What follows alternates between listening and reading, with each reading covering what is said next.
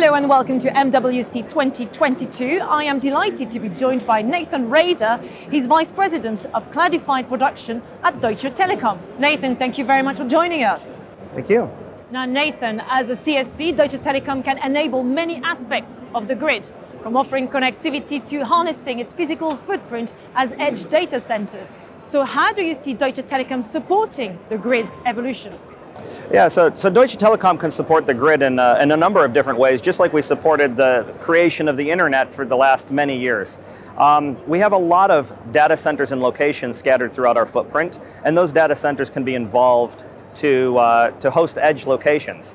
We can also perform interconnects. We have a fiber network running all over the country, and we're going to be able to connect those edge data centers together to form the grid.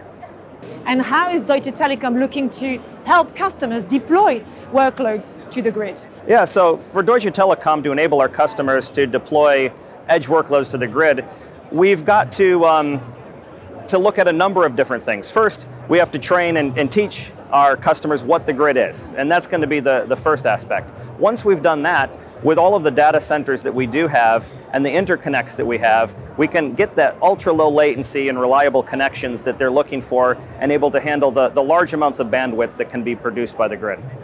And what type of applications is Deutsche Telekom helping customers deploy to the edge?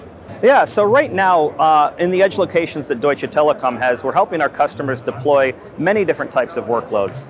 Most of them are focused on low latency today. They're trying to get a little closer to their end customer, and so that ultra-reliable, low latency connectivity is really where we're trying to target right now in this space as we evolve towards the grid. Nathan, thank you very much. Thank you.